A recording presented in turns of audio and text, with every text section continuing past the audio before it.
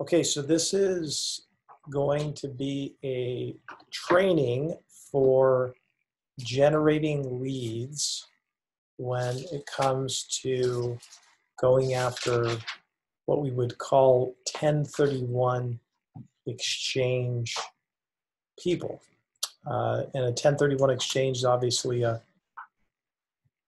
tax code for individuals who are buying or selling property where they have the ability to take their capital gains and not pay taxes by acquiring a new property of like kind and of the same amount. And so it's a great space for generating leads because you have somebody that's extremely motivated at the end of the day. They're highly, highly motivated because if they don't, then they pay a tremendous amount of taxes.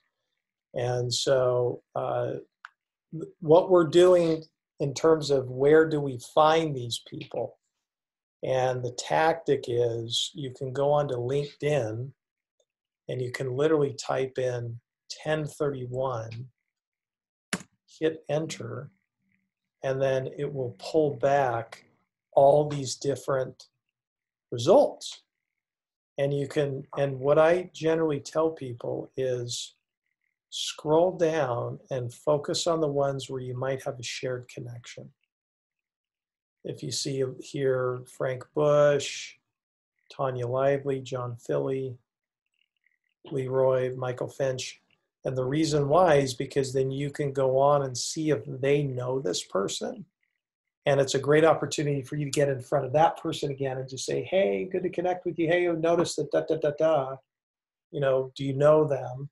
Sometimes the answer is no, I don't. I don't really know them that well. Or sometimes the answer is yes, I do. And then it's a warmer introduction. Hey, would you mind making an introduction? I'd like to try to, you know, get to know this person. Okay, so that's the first tactic that I would employ, is try to focus on ones that you might see that there's a first or connection with them. Then what you can do, because for a 1031 person, a lot of times what will happen is these are actually people that are affiliated with a title company.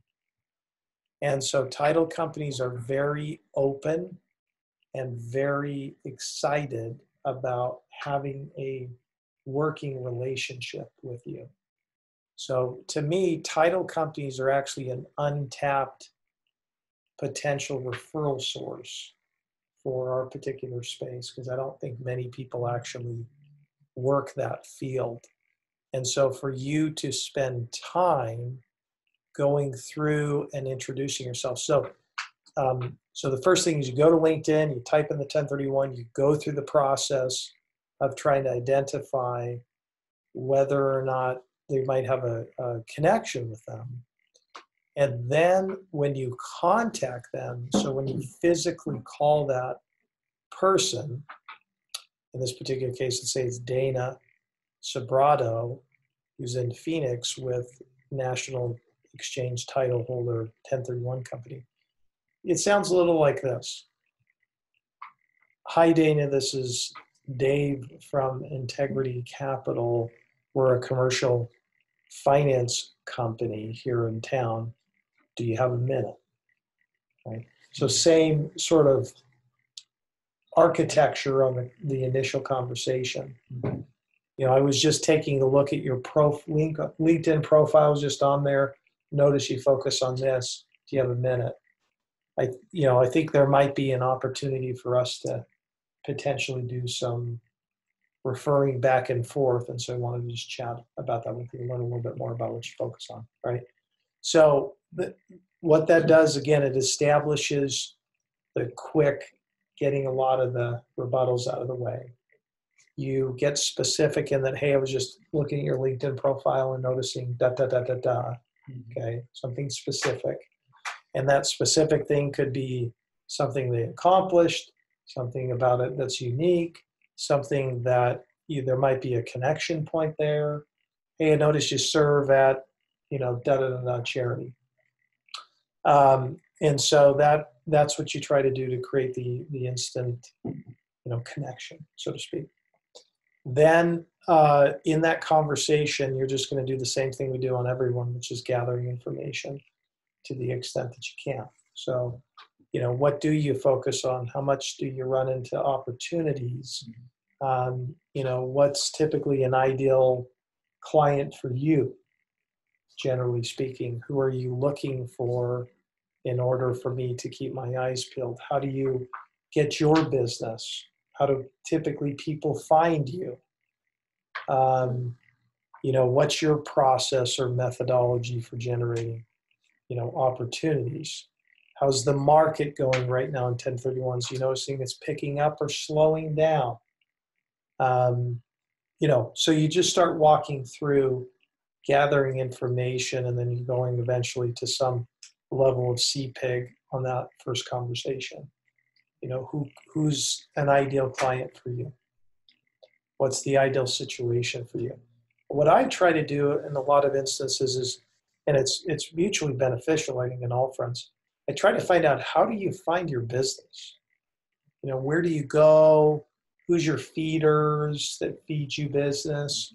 So it helps me to understand that, because then once they say something in particular, yeah, we get a lot of stuff from CPAs. Oh, okay. Well, that's good. So maybe a CPA would be a good fit.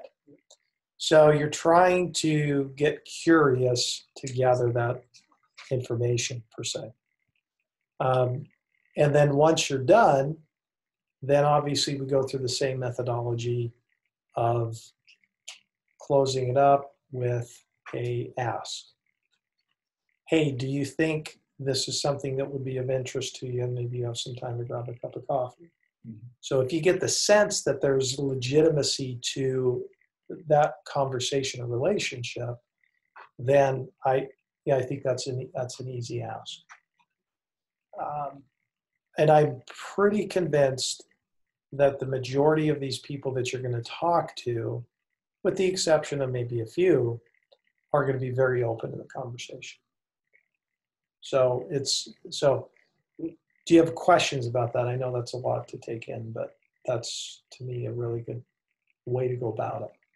No, I think that's great. That's how I'm going to attack it, is okay. LinkedIn search, go find those mutual relationships, or even the name of the company they work for. Yep. And even call in there and ask for them. Yep. Find Correct. a way just exactly. to kind of get yeah. in there. Yeah, because you have a physical name now. Exactly. Yeah. So I think that's going to be a good approach. I think I'm going to try. Yeah. So. Yeah. So that's going after 1031 exchange companies, which, quite honestly, I think is a gold mine, because you have people coming through there all the time that have to do 1031, and they're very connected in that world with motivated people. So that is lead generation for 1031s for Integrity Capital.